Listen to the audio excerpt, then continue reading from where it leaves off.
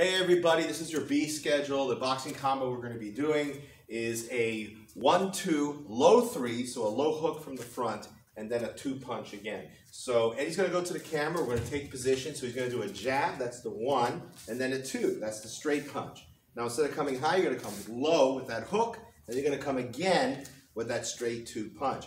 So on the mitts, just to kind of give you an idea how this works, if we do mitt work or on the bag, he's going to come here 1-2, low 3, and then a 2 punch again. Okay, so we go 1, 2, low 3, 2.